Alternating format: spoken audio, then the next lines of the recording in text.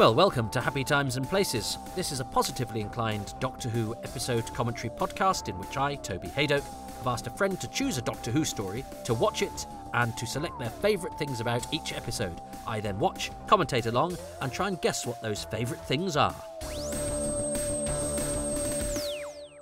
Hello, Toby Haydock.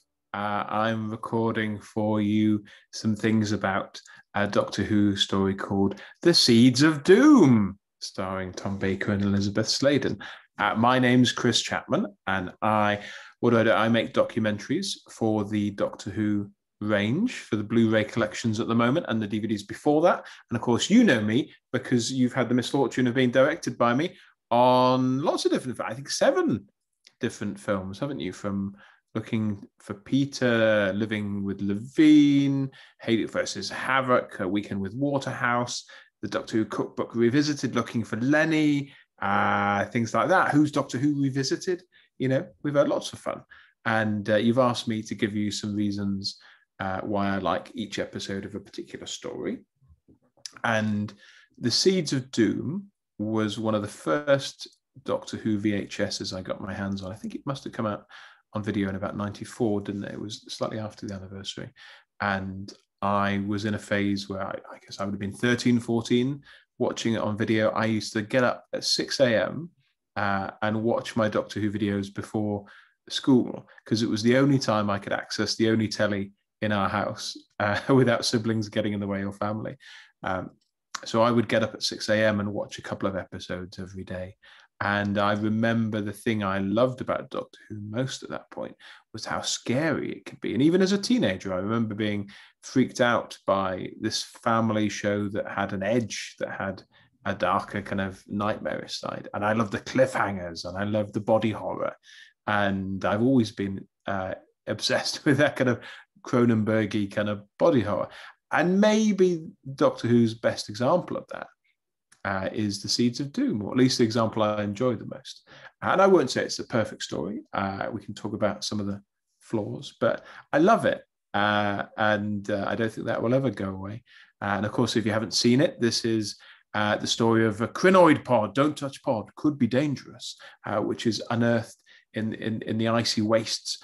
And a bit like, I guess, the original, they would have thought it was like the Howard Hawks movie, The Thing from Another World, based on the book Who Goes There, isn't it? Which would have been a 50s movie about an Antarctic base and an alien involved in that. And of course, we know it more as John Carpenter's The Thing from 82, after Seeds of Doom. But you have the first 2 episodes of a pod being unearthed. The Doctor is involved with the World Ecology Bureau for some reason, and he gets dispatched with Sarah to see about this pod. But the pod germinates and infects one of the scientists, and that scientist turns into a kind of green-fingered, awful plant man and starts killing other people. But Harrison Chase, played by Tony Beckley, obsessed with green things back in England, decides that he wants this pod for himself. Luckily, there are 2 pods. One gets blown up. The other one he wants for himself, and he sends his mercenaries Scorby and Keeler to get it back, and the Doctor has to stop it getting into his hands from the Arctic back to his mansion back in England. And that's the 6 episodes. So I think I understand the rules of this game. I shall give you, for each episode, the things I love best, or the thing, I guess, I love best about each episode. I wrote this down, so I'll try and make sure I get it right. Well, hello, everybody. That was Chris Chapman giving quite a long introduction. Hello, Chris. He's such a lovely fellow, and yes, he has directed some of the finest documentaries in the Doctor Who range, and also some with me in them. He really does. Well, I mean, all of the Doctor Who DVDs have benefited from some very good people making good documentaries on a tiny budget. And Chris, I remember when Chris joined the team, me seeing him as this sort of frightening newcomer, because I was used by the existing team, and various people were going off to do other things, and I saw this guy come in who Dan Hall was using a lot. I thought, well, that's the end of me then, because I don't know this guy. He's not going to use me. But he met me for a cup of tea in Leicester Square, and I ended up working with him, and have actually probably worked with him more than anybody else. And he makes very good programs. He always makes them look really, really good, as excellent production values, as well as telling good stories. And he's jolly nice and good to work with. And he's chosen The Seeds of Doom, which I will confess is a story I absolutely love. I love the book. I love it now as much as I ever did. We'll talk through maybe the journey I had through discovering it on video, and that reconciling that with the target novel. But it's one that's pretty much been up there for me, and I think continues to be. Even though it's an unusual Doctor Who story in many ways. But I love it. Cards on the table, I love it. So this should be a fairly straightforward happy time and place for me. So I have it lined up. The Seeds of Doom Part 1. If you'd like to accompany me and Chris Chapman on our journey to the Antarctic. And I'm going to press play in 3, 2, 1...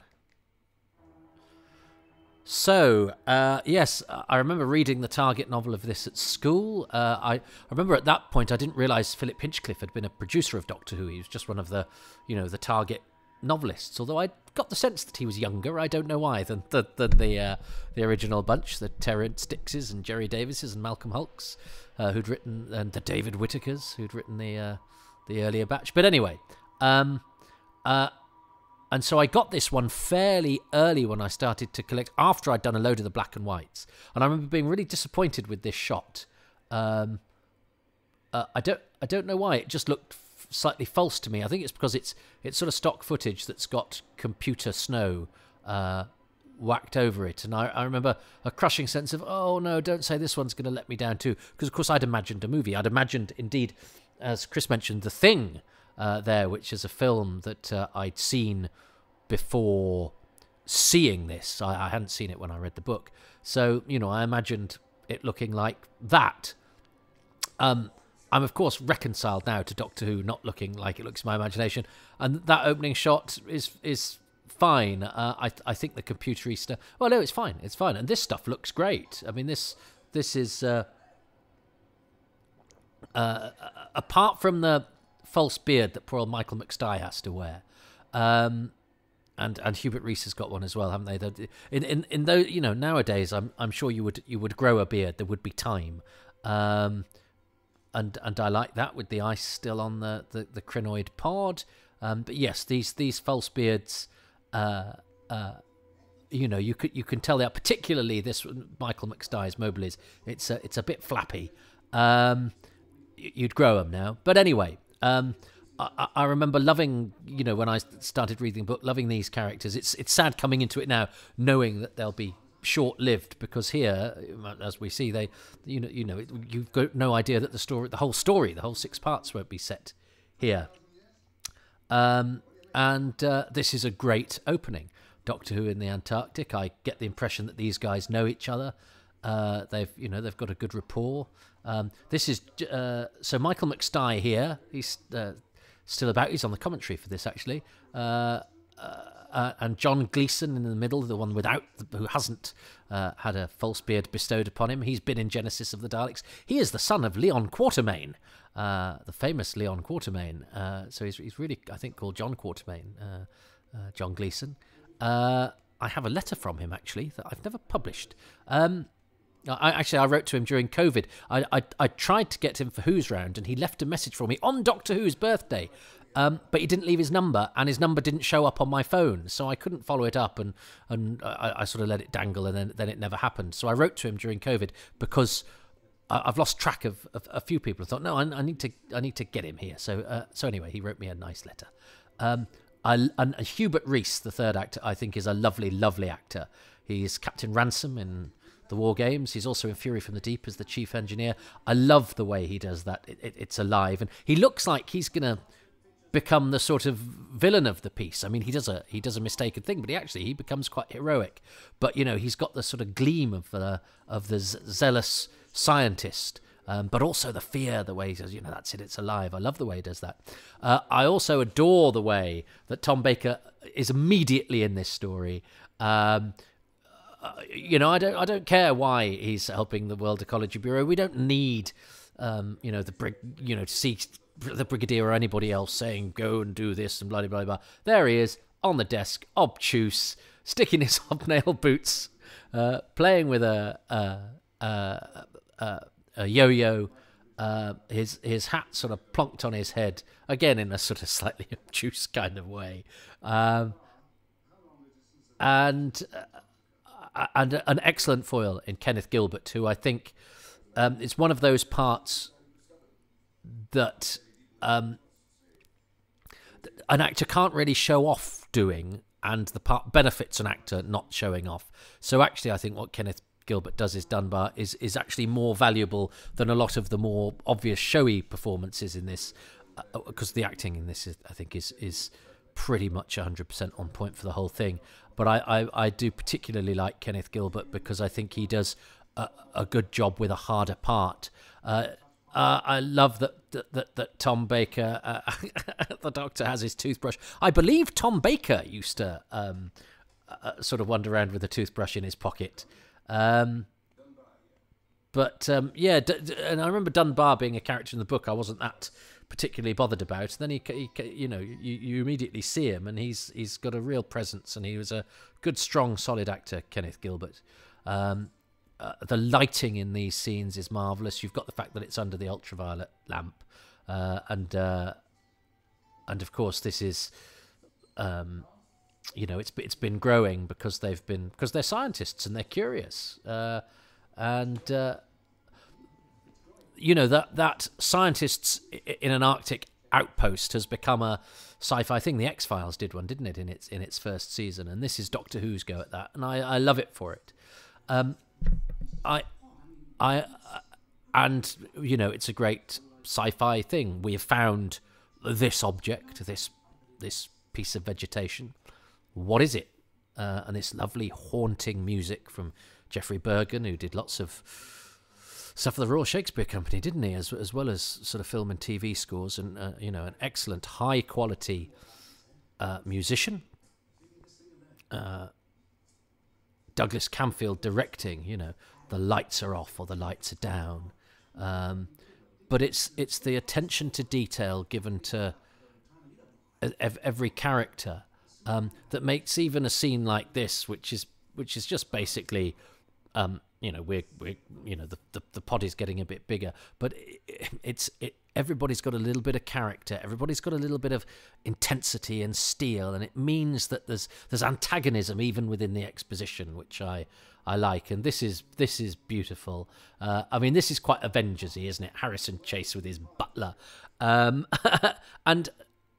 as I say, I've sort of seen it claimed that this isn't really a Doctor Who story, and I can maybe get on board with that. But the whole beauty of Doctor Who is that it has stories that can move away from the template that's been established because it is a flexible format, and Harrison Chase is beautifully introduced with this wonderful dialogue about bonsai being the shrinking of shrubs and trees. I don't know what I imagined Harrison Chase would be like. I was from the book, but I don't think it was quite like this. And Tony Beckley is really interesting casting. In fact, I just read a review of this that Mark Braxton did on the Radio Times website, and he sort of postulates a backstory for Harrison Chase that Robert Banks Stewart might have enjoyed composing about how he was brought up sort of in the East End and sort of cultivated himself, because you have that slight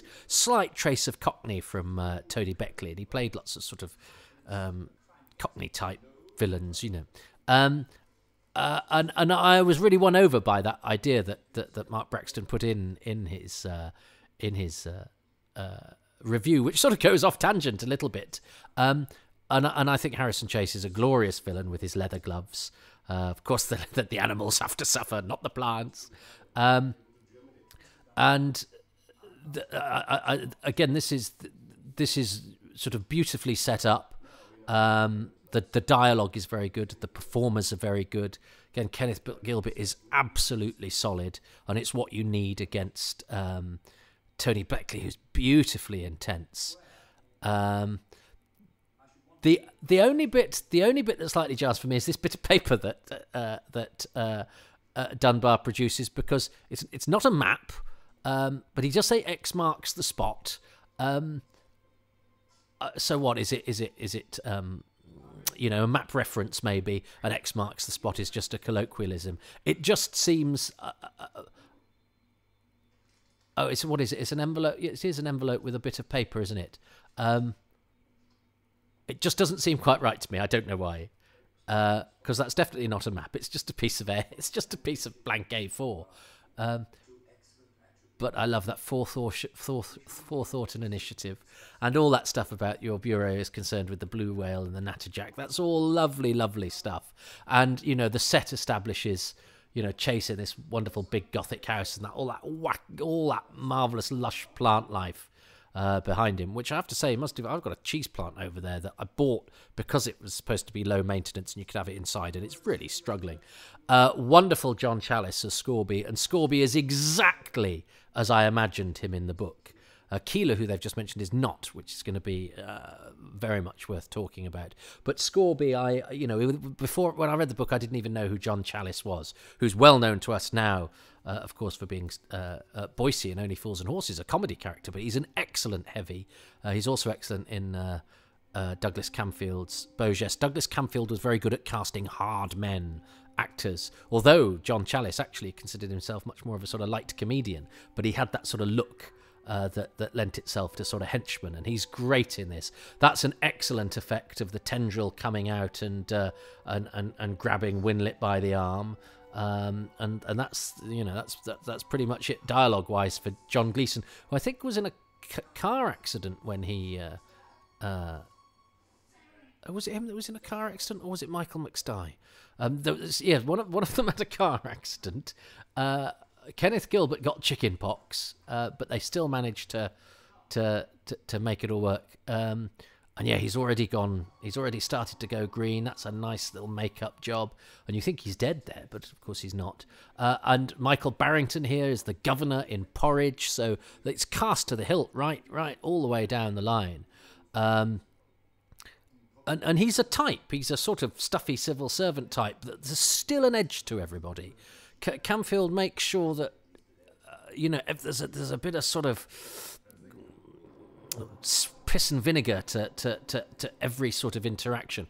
That's an excellent model shot of the base and the helicopter. That's really high quality stuff. It's a shame that the snow is obviously put on afterwards, but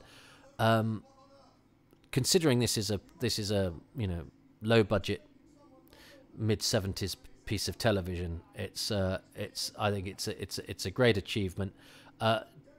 Tom Baker is on wonderful form in this story. This is the first time we've seen Sarah, isn't it? The young doctor's assistant. Isn't that nice?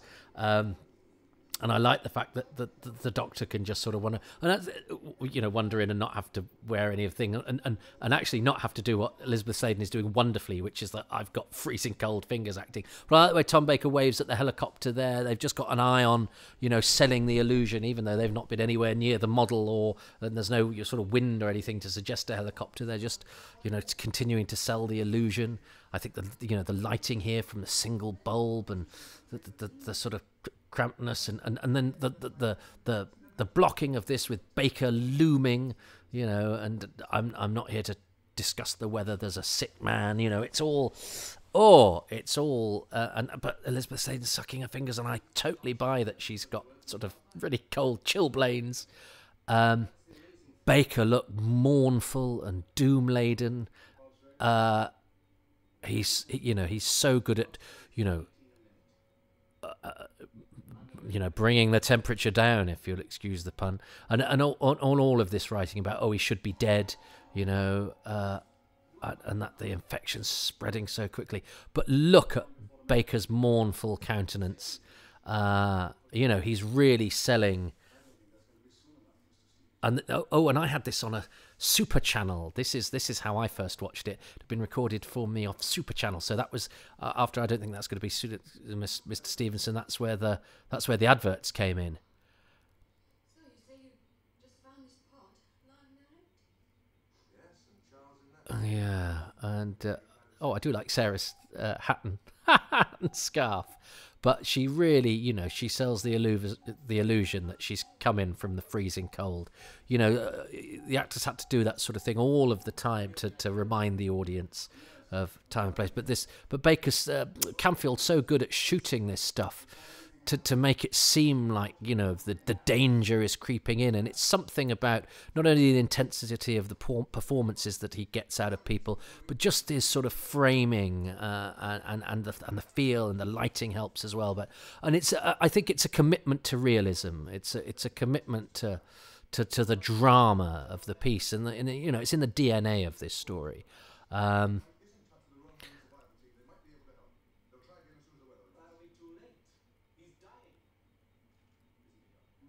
No, he's half. But this was another thing that sort of knocked me sideways when I first saw it. Is it hasn't happened yet. And again, just I like little things like, I'm a zoologist. People have their real lives outside of this, and this becomes important. But even the way that Tom Baker says pod, and as I say that there's a real. He's really imparting how terrible this is, and of course it's another nice extra little piece of drama that Stevenson, who is pretty much their main ally for these first two episodes. He's introduced as the guy that gets a bit, look, this is our pod. I'm not having some weirdo from the government nicking this, but the Doctor gets to tell him that he's responsible for the destruction of all life on the planet because he's fed the crinoid with light. It's beautiful, and it just means that, as I say, every interaction there are consequences. There's drama. This is lovely. Just this nice little bit where he says to his friend, we're doing everything we can. It's just. It's sort of human and it's believable, but I mean this story has hit the ground running, and we know these people, and we feel a bit for Charles because he's obviously friends of Moberley here. Paul Cornell, I'm sure, put a character called Derek Moberley in an episode of Casualty, who I think then came back. So I think there's a semi-recurring. Well, it's only in a couple of episodes, but in the TV series Casualty, there's a character called Derek Moberley, and I'm sure it was Paul Cornell who did that. I think so. And again, we're straight to the nub of the story, which is great. Is that because of Doctor Who's knowledge? I even love the way he moves his hat up with his ice pick. I mean, he just does everything so brilliantly. And it's the sort of casual way he saunters, but it's not glib at all because he has such presence and such deportment that he's never undermining it, but he has a casual power about him. But all this stuff about they travel in pairs like policemen, but again, we don't need to worry about why the Doctor knows this, because the Doctor knows loads of stuff. Now, if the Doctor knows loads of stuff that gives us the answer, that's bad drama, because it's just like, well, that came out of nowhere, and just because the Doctor is a Time Lord, but the fact, but to get the story going, the Doctor knows what the crinoid is, and that they come in pairs. So we've got the other pod, so that then we've got the second piece of the drama that's going to open the story out a bit later. Again, it's just done with such economy. It's using the strengths of the series very, very intelligently. Which means we can, get much more interesting things going on than the sort of boring establishing of the lore or whatever. And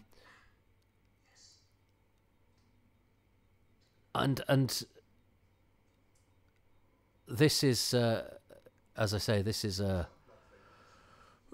Well, I'll get to it now, because he says crinoid shortly, and I, for years, thought, when I read the book, I thought it was called a crinoid. So it immediately sort of knocked me off my stride of enjoying the story, because it sounded wrong to me. Now, this is all great, all this stuff about schizophytes and plant bacteria, just the way that this dialogue is done makes it very believable. Tom Baker has obviously decided he's been a bit mournful throughout, so, you know, he suddenly gets that gleam, and that pretty, you know, he's pretty unpleasant, the Fourth Doctor, sometimes. You know, he's more fascinated by the idea that the blood's turning into vegetable soup than he is worried about Winlet at that moment, but that's him being sort of disconcertingly alien. And, you know, otherwise the Doctor has been a bit sort of, you know, stern for quite a while. And the stuff about the freezer, you know, that's nicely done. The dialogue that it explains why they've got a freezer, you know, it helps to make sense of it for the audience, but it's interesting dialogue too. He's just said about the crinoid now, so the Doctor knows this stuff, which is great.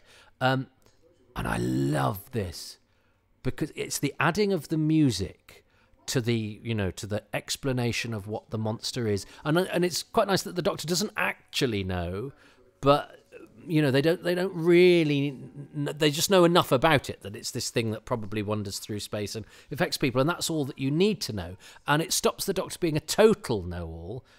He doesn't know the answer, and the Doctor knowing the answer wouldn't help the story, and all this stuff about you know, positing the idea that it's because it's got turbulence on the planet's surface is sort of guesswork, and that sort of I'm thinking, and it shows that he's not, you know, he's not a know-it-all. Compare that to the stuff in the the Scandi Mirror Frog Chair episode from more recent too, where Jodie Whittaker has about 3 pages of dialogue explaining what the monster is that may as well be blah-de-blah-de-blah-de-blah-de-blah, name of monster, blah-de-blah-de-blah-de-blah, and it takes ages, and it's not very dramatic, and it doesn't really help with the story either. Whereas the explanation there has mood, and it has character, and it has drama within it. I think it's really artfully very, very well done. And this is great because, you know, the Doctor is very single-minded and focused here, that he fatally doesn't pay attention to the 2 interlopers because he's got no need to think that they're bad guys. Keeler in the book is cannon fodder from the beginning. He's the slightly weak-willed scientist. In this story, I think he's a really interesting and good character because, again, you know, you could easily forgive a bad performance as Keeler because he'd be not very likeable, a bit weak-willed, and the guy that you knew was going to die. Mark Jones does so much more with it, but we will come to that because we've got plenty of time to spend with him. I love the Doctor's behaviour here. I mean, it's really hard for a Doctor to be this unlikable, for he's spiky with Moberley here. And then, oh, you're going to be the one, and he always does it with a smile, you're going to be the one that's going to chop his arm off. And he then doesn't give the answer. He says, you must help yourself and make selves. And it's Sarah that has to give the answer. But that's great because that empowers her. You know, the Doctor's willful mysteriousness, rather than giving the answer, he leaves it to Sarah to do. But that makes Sarah. This is an A positive scene for Sarah here. She's being the driver here, and she's worked out that, you know, you're the one, Moberley. You know, Moberley is dead by the end of this episode, but this is a really important scene for him, where the pressure is put on this minor character in the whole, you know, the landscape of the whole of the story. And actually, that's a really nice note for the Doctor at the end to say, you're a good man, you know. But that whole scene is about piling pressure on this guy that we barely know. And yet we feel his dilemma, the way that the dialogue is written, that each of the characters gets something to contribute, to give to him, and what that then does to him. I think that's a wonderful scene where this guy, who's literally within seconds is now going to die, has that terrible pressure put upon him, and rises to the challenge. You know, that's the Doctor's thing about, you know, people when the stuff hits the fan, you know, do what is brave. That's what inspires us. When Doctor, as a kid, you know, seeing people being brave in in the sight of danger, and then we have this cliffhanger, which I'm sadly, I think for me is possibly the weakest moment of the story, because he dies too quickly. He's sort of dead by the time he hits the floor, but he's barely been throttled, and that and the combination of the false beard and I don't like his red jacket either. It's odd. It's a final moment that doesn't quite. That doesn't quite do it, which is a shame, because it's otherwise I think it's pretty much perfect. It's a wonderful piece of Doctor Who, and I know Chris enjoys this. I think we've spoken more recently via WhatsApp about stuff, and I said I was about to do this, and he said he thinks the first 2 episodes are perhaps his favourite bits of Who, and I do love that. I mean, I don't think they put a foot wrong there. I think it's really terrific. This is my sort of go-to. I remember watching this with the snow outside and a log fire. This is a Sunday afternoon, winter Sunday afternoon story to me, and I had it on a Scotch tape. The Claws of Axos 1 to 4, Seeds of Doom 1 to 3. And then on the other Scotch tape, I had Seeds of Doom 4 to 6 and the Time Warrior 1 to 4. Now, I'd asked for Frontier in Space in the middle. I'd wanted them all to be Pertwee. And then I had a separate tape where I wanted the Seeds of Doom all on its own. But the guy who did them for me had done them in a different order. I guess he did what was to hand. So I was always slightly annoyed that I'd got a Tom Baker sandwiched in between some John Pertwees. I didn't like mixing my Doctors. I really enjoy that. Oh, there's so much that is good about that. I think Tom Baker is on such good form. I think it's a brilliant performance of his. The way that he does everything that I love about his Doctor, from that, what Rob Sherman describes in Running Through Corridors at one point about his quiet danger, but that sort of universal mournfulness that he has, but also that, hobnail booted insolence with which he sort of glides through, but then also that the way that he stands there in the cold. He's like Olympian almost, but Olympian, dressed in almost an anti-godlike way. He's so good, and Elizabeth Sladen is so good. It's a top-notch cast. I think it's a perfect cast. I think everybody's great. Everybody. I mean, I've not mentioned Hubert Rees enough. I think he does a brilliant job as Stevenson. He's got that sort of quiet intensity about him. Douglas Camfield's direction is gorgeous. The sets are excellent. The outside work and of the snow is really good. I think my favourite thing about that. I mean, I'm tempted to say Tom Baker, because it's so easy sometimes, I think, to take the Doctor for granted. But I think everything that I think is great about, and I love the establishing stuff with Harrison Chase as well. I love that establishing scene with him and Dunbar. I love the way that the story gets into itself at such a pace, such a lick. But I think I'm going to choose the scene because it doesn't need to be there, and it encapsulates everything that I think is great about this era of the show. Is that you have a scene where a character who's not long for this world has a big dramatic moment, and everybody's dialogue contributes to that. The director's got the atmosphere ratcheted up, all the actors are doing well, and the script is excellent. And that's the scene where they make Moberley realise that he's going to be the one to amputate someone's arm. This is children's television at tea time, and we're talking about and of course they don't get to it, they never get to do it, but the idea is these things are so bad, we're going to have to chop somebody's arm off in the Antarctic. I just think everything about that is so brilliantly judged, and it's got such a wonderful atmosphere. So I'm going to choose the scene where they tell Moberley that he's going to have to amputate his friend's arm, but and partially because of Sarah's role in it as well, and the Doctor's the Doctor's behaviour in it. It's all great, but I could have chosen anything, really. I think it's an episode, as I say, that doesn't really put a foot wrong. I do like Doctor Who. What has Chris Chapman chosen about Part 1 of The Seeds of Doom? So I guess, I don't know, I was like, do I have to pick something obscure so it's not the same thing that you pick, or should I just pick from the heart? So I tried to just pick from the heart and to give you the things I really like. And I think certainly in episode one, I think, and I do love the first two episodes probably more than the rest of the story in this case. I think those are my very favorite, and I love the atmosphere. I tell you, my second favorite thing about episode one is we always talk about how good Douglas Camfield is, and he's a genius in this. And this is kind of this plus Zygons ending up in the same season. I know they weren't meant that way, but ending up in the same season for me is kind of the height of Camfield.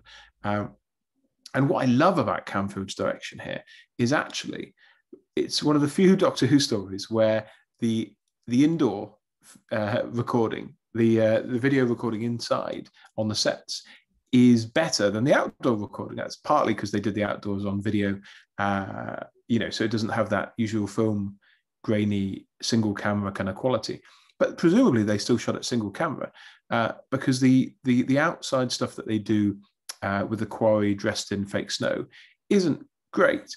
But I would say that the indoor studio direction is some of probably the best studio direction in classic Doctor Who. If you watch episode one and the way that Camfield uses close-ups in that Arctic base, it is stunning. And it feels like a movie. When you watch, without being mean, when you watch some maybe kind of early 80s Who, the studio stuff can feel quite stagey and like there are lots of people in each shot and they're kind of lining up sometimes.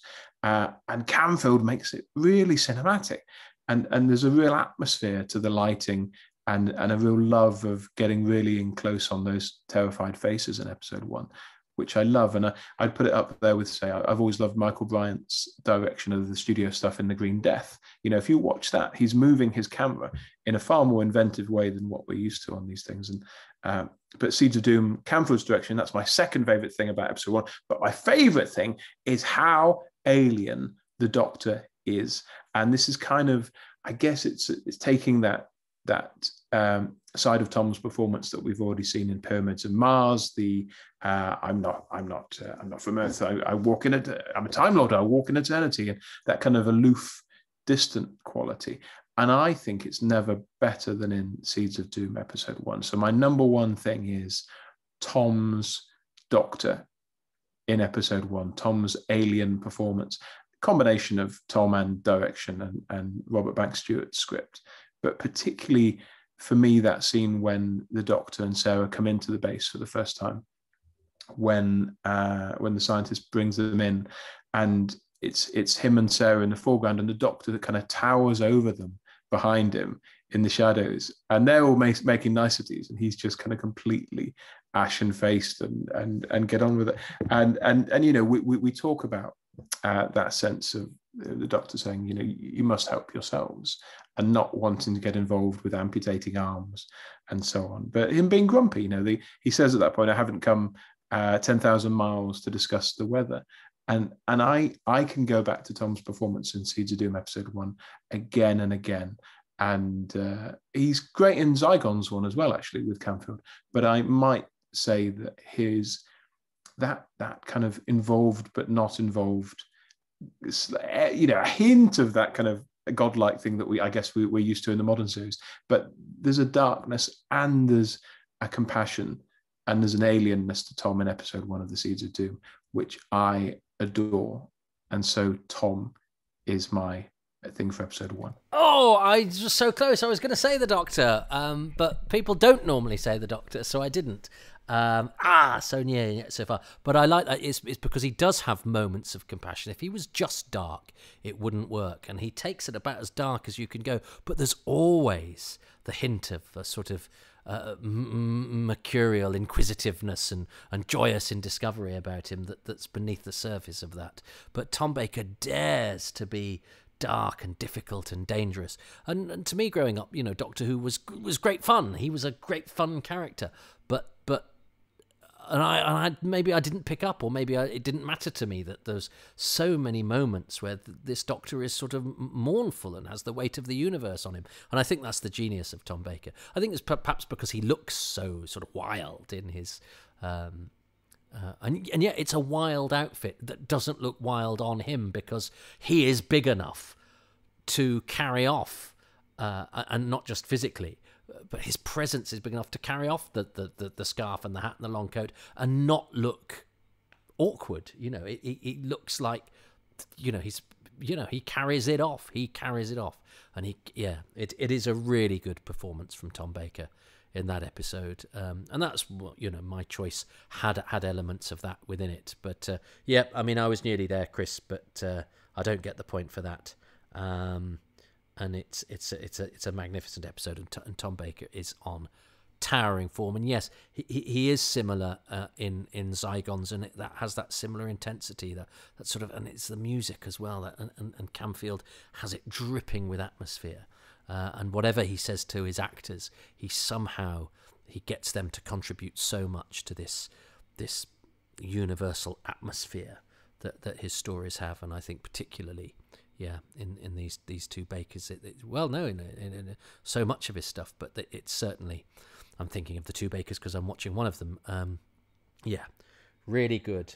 Oh, well, I was going to go to bed, but I think I'm going to watch another episode of The Seeds of Doom because, they do come in pairs, like policemen.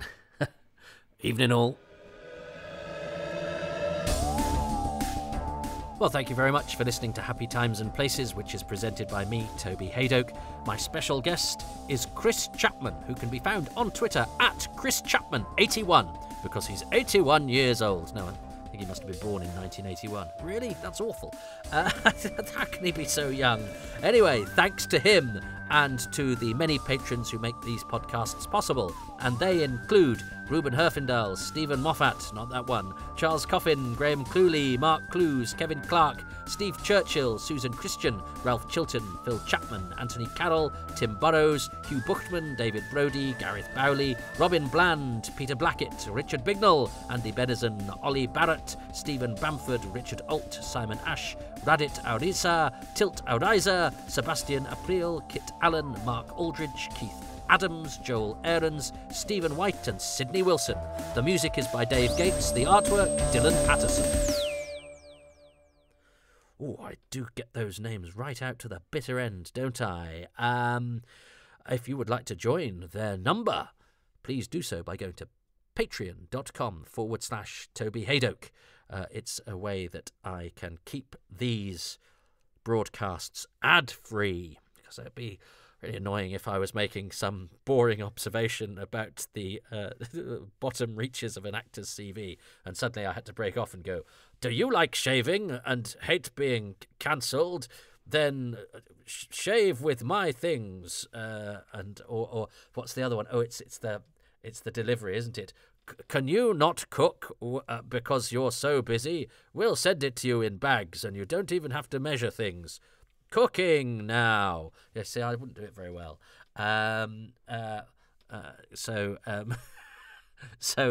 We instead of that, I'm going to do it like this anyway. This is not how you advertise, is it? Don't bother becoming a patron, because I'm not going to use advertising anyway.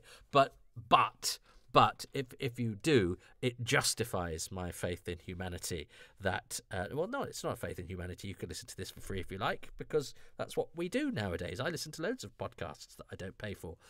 So no, I'm not even making a point about humanity.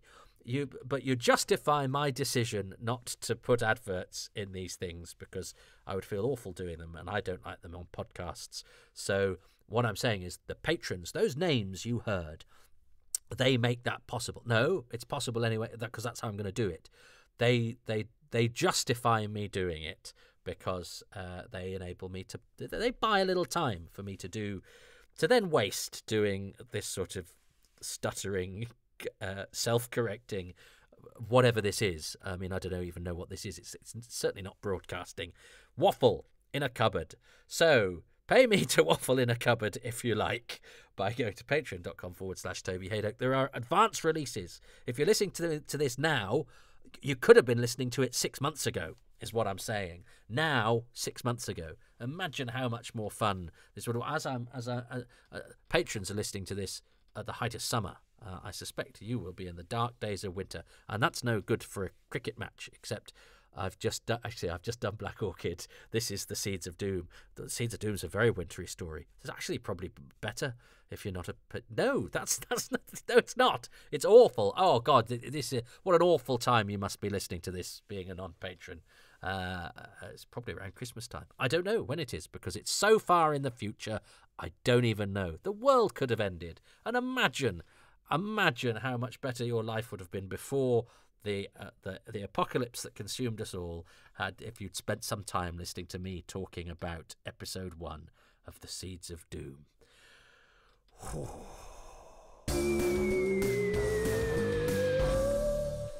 But if you don't want to be a patron, and after that I can understand why you might actively object to being one, and fair enough, you can go to ko-fi.com/Toby Haydoke, where you can do a one-off donation of any amount that you like, and you don't have the monthly commitment, which you do have on Patreon, but at Patreon you do get the advance releases, the special material, pictures of my dog, 3 releases a week, all sorts of stuff. And also with the Patreon, if you sign up for a year in advance, you get a 10% discount off the total price, and tiers start from as little as £3 a month. The Ko-fi option, you are not limited or dictated by amount. You can donate whatever you like, should that take your fancy. But what costs nothing, and I understand in these very tight financial times, I mean, our electricity bill has doubled. And I don't use it. I sit in a dark cupboard yelling into the ether. So I don't know what Illumination Magoo upstairs is doing with. She must be having some sort of light show. But anyway, I mean, it'd make you weep if you saw our electricity bill. Well, no, it'd make you weep if it had your name on it. With my name on it, you should probably go idiot. Anyway, so what's that? So yes, anyway, these financial times. I know times are tough. So. What costs you nothing, and what would be really appreciated, is if you went to iTunes and gave these a 5-star rating and perhaps a couple of lines of review to lure people into the part of the spider's web that is the internet. I thought web. I thought lure into a spider's web. There's a metaphor there, and if there is, I didn't quite find it. Anyway, yes. Do a good review, please. It will make people perhaps listen to this. And if they listen up to this point, by God, they're going to be grateful to you.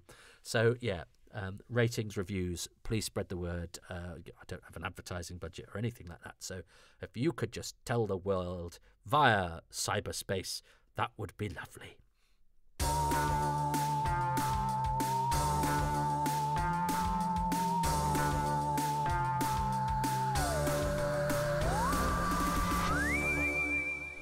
So yeah, I let you into a little secret there, didn't I? I've recorded the closing credits for Black Orchid and probably the first 2 episodes of The Seeds of Doom in the same session. So there's one for the archivists who are, I'm sure, painstakingly chronicling the development and execution of the obscure podcast series Toby Haydoke's Time Travels. People have done more. Honestly, no, I don't really think people are doing that. It's terrible this time. It used to be you could joke about something and people would go, oh, he's joking about that. It seems now people take what people say on the surface at face value, which is terrible when your sense of humour tends to be sort of quite self-deprecatory. So I will say something that I think is an obvious falsehood about something being marvellous. People go, God, he thought that was marvellous. You go, no, that's the joke. I'm saying the complete opposite of what is true. And people go, why would you say the opposite of what is true? People are very credulous these days, aren't they? So you have to be very careful. I think every joke you do now has to come with sort of accompanying literature going, with caveats going, now, when I said this, I didn't mean this. But there we go. Those are the times we live in. What am I talking? I don't know. I like The Seeds of Doom, though. I love The Seeds of Doom, so I'm going to have great fun doing this particular story. And it's lovely that Chris Chapman is the person that's chosen it, because Chris has been responsible for some of my most enjoyable times being a Doctor Who person, making documentaries on the Blu-ray and DVD range. So I'm actually on my sickbed. I shouldn't be doing this. I'm supposed to be being poorly, but I've just done an episode commentary for a Doctor Who DVD, and I think Erin Dawes thinks I'm still doing that, which is why I can get away with talking to you now. It's like we're having an affair, essentially. She thinks I'm ill. Well, I am ill. I'm supposed to be in bed being ill, but I've come downstairs to have a little bit of a liaison with you guys. So, let's call this our little secret. Let's just keep this between ourselves.